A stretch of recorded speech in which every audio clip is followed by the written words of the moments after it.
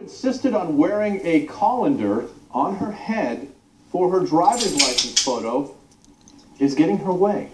Yeah. The Massachusetts DMV has backtracked on its original decision. It says it will now allow Lindsay Miller to wear the strainer like she is right now based on religious grounds. Now, Miller says she's a member of the Church of the Flying Spaghetti Monster, and she refers to herself as a Pastafarian.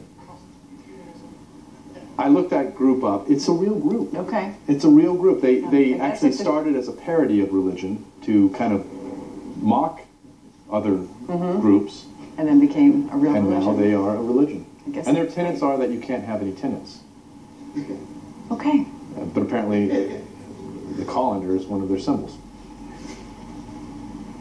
Never heard of it. All right.